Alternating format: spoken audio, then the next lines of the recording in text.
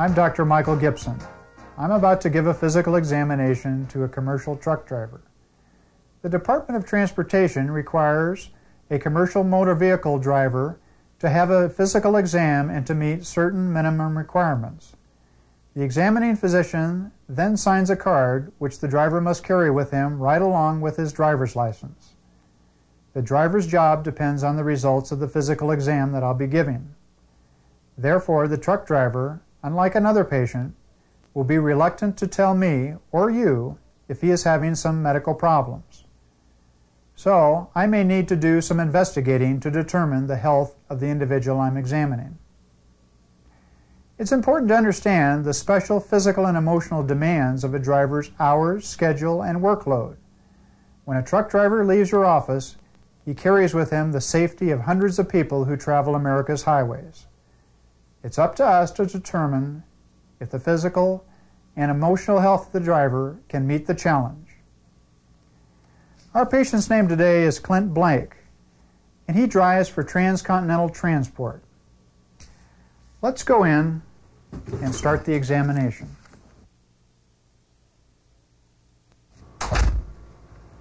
Hello, Mr. Blake. Hi. I'm Dr. Gibson. How are you today? Just fine. My name's, call me Clint. Okay, Clint, when was the last time that you saw your family doctor? It's been a year or more. Have you been having any special problems that I need to know about? No, none at all. Clint, I see here that you drive for Transcontinental Transport Company. Yeah, that's right. What kind of driving do you do? Long-haul flatbed, cross-country. There are several kinds of work schedules that the drivers you see will be facing. Turnaround or short relay runs bring the driver back to his home terminal each night. Long relay runs send the driver on an 8 or 10 hour trip where he stops, spends an 8-hour time-off period, and then returns home. Straight-through hauls take the driver across country. He drives for his allotted hours and then stops to take an 8-hour time-off period. For this type of haul, the driver will typically use a sleeper cab, and his work and rest periods are normally very erratic. Sleeper hauls typically utilize 2 drivers. One sleeps while the other drives.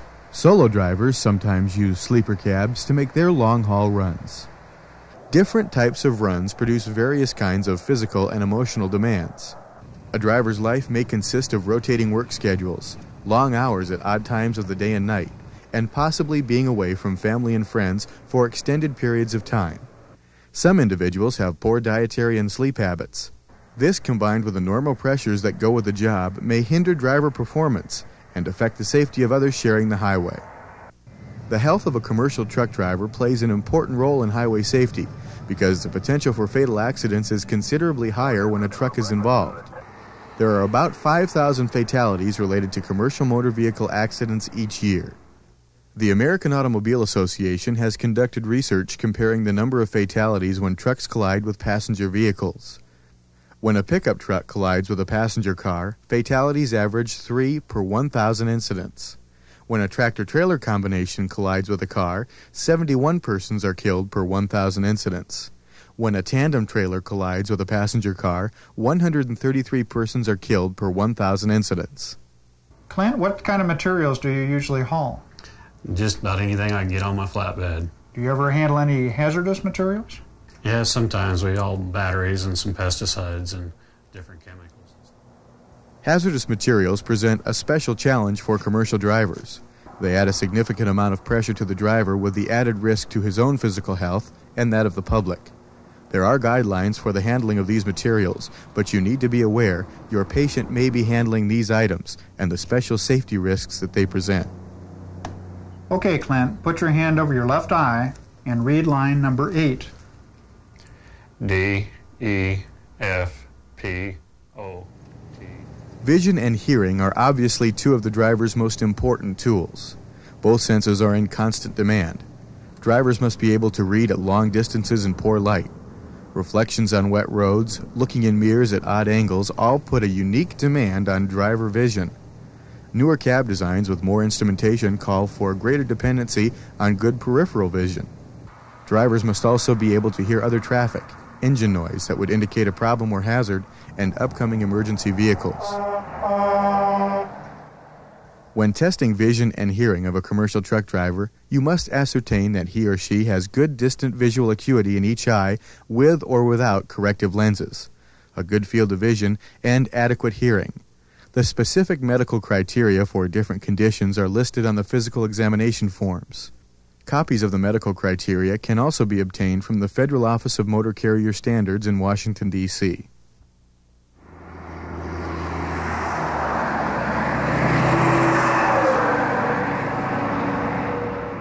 The National Institute for Occupational Health and Safety has established 90 decibels as the noise level at which hearing damage may occur. Cabs of older interstate trucks typically reach noise levels exceeding 110 decibels. There are three primary concerns about hearing problems drivers face. Prolonged exposure to high noise levels could lead to permanent hearing loss. Drivers may be deprived of information vital to driving safely, and resulting fatigue could lead to hindered performance. Clint, have you had any troubles with your back? No, I haven't had any problems with my back for quite a while. Have you ever had any serious injuries? No. Have you seen any doctors for your back in the past? No. How's your back feeling today? Oh, it feels good today. Every once in a while when I wake up in the mornings, it's a little bit stiff, but it's been a while since it's been like that. Pressure and strain on a truck driver's back can be great. Drivers sit for long hours behind the wheel and then lift heavy loads with practically no stretching or preparation. Drivers can also experience back and muscle pain from lifting heavy tarps, adjusting load straps, or carrying and mounting heavy snow chains. There is a high incidence of premature degenerative deformities of the spinal column among line haul truck drivers than in some other occupations. One of the main problems that cause these spinal problems in truck drivers is vibration. Vibration in the 3 to 7 hertz range can produce chest pain, balance problems, hinder the ability to sit erect, and cause physical fatigue. Truck cabs typically vibrate at a frequency of up to 20 hertz. This rate of vibration is 3 to 5 times higher than a typical city bus.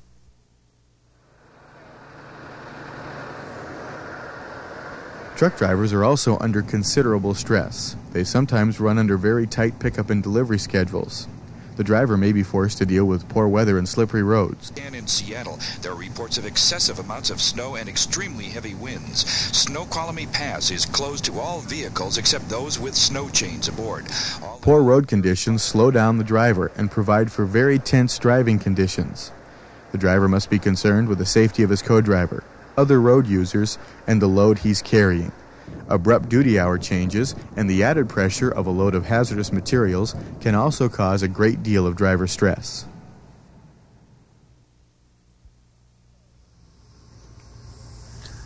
Clint, were you aware that your blood pressure was slightly high? Yes. Yes, I was. Are you taking anything to bring it down?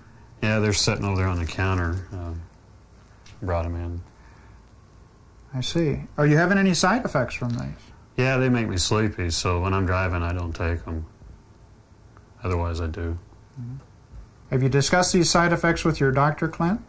No, I haven't. I don't get home often enough to get in and see the doctor on a regular basis.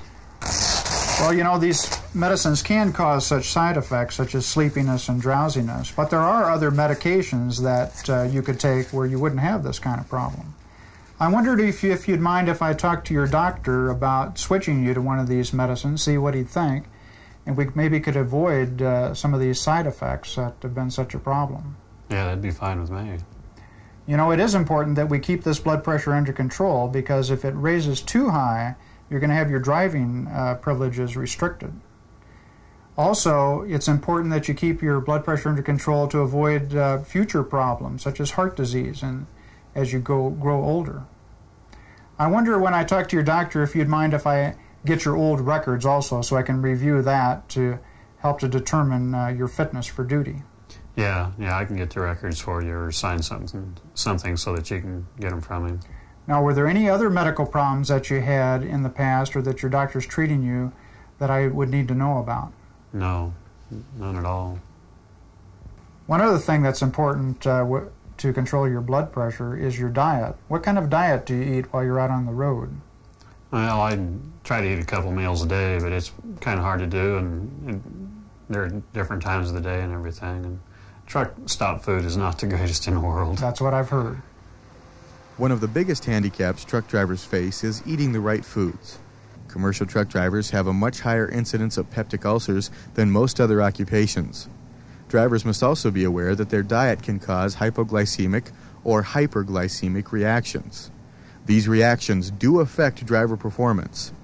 Being on a low-fat, low-cholesterol, high-fiber diet is not impossible, but it is very difficult. Only a few truck stop restaurants offer more fresh food and less starch and fat.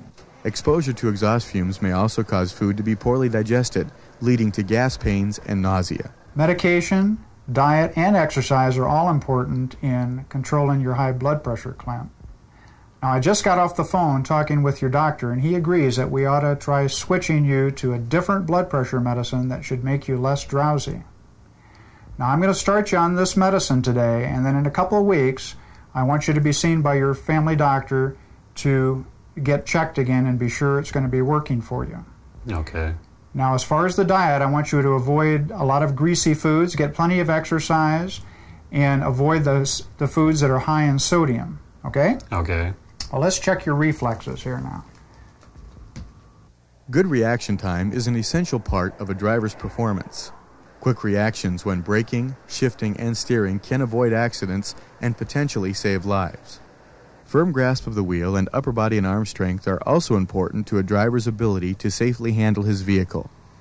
Clint, I'd like to take a minute to talk to you about alcohol. How much and how often do you drink alcohol? Oh, I'll have a beer or two every once in a while, but not very often.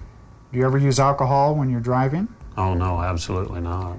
Well, I'm sure that you know that use of alcohol or any controlled substance while you're driving is grounds for suspension of your license. If that happened, you'd have a heck of a time getting another driving job.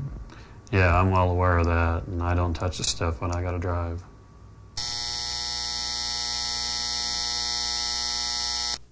The lifestyle and schedule of most truck drivers throws their sleep patterns into complete disarray. When their circadian rhythms are disrupted, as when a driver's day and night schedule switches, a state of stress is produced. As you know, this stress can result in impairment of physical health, emotional and behavior problems, sleep difficulties, altered responses to medication, and decrements in work performance. The battle to stay alert during the low part of the circadian rhythm prompts some drivers to use illegal amphetamines, narcotics, and/or other habit-forming drugs. The effects of illegal drugs and alcohol on a driver's reaction time, judgment, and control of his vehicle are obvious. Drug and alcohol abuse among truck drivers can be a dangerous problem for drivers who abuse these substances. It's important to be alert to the physical indicators that would tip you off to drug use and alcoholism. Clint, I think in general things look pretty good, but before I sign your card, I'd like to review those medical records that your family doctor will be sending me and also get back the results of the urine and blood tests. Okay, is there anything that I should be concerned about? The most important thing is that you follow up with your doctor regarding this new blood pressure medicine. It's important to know that this medicine will control your blood pressure, plus that it doesn't give you any of the side effects such as drowsiness that the old medicine gave you. It's important that you stay alert because of all the responsibility that you carry while you're out there on the road. Okay, as soon as I get back from back east, I'll make an appointment with the doctor and get in and talk to him. I see you're a non-smoker, Clint. That's a real important as far as your long-term health and your ability to stay behind the wheel. And so you'll give me a call when you're ready to sign my card? I sure will, and I'll let the company know how things turned out also. Okay. Well, Doc, I sure appreciate your help and everything today. Glad to have been assistance.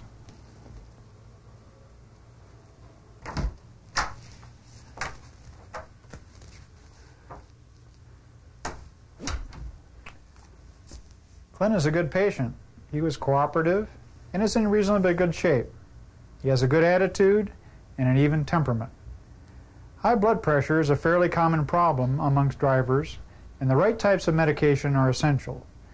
Drugs that create side effects that might have an impact on the driver's ability to handle his vehicle should be avoided. It's also important to remember that drivers who see you for their physical will do their very best to make everything look great.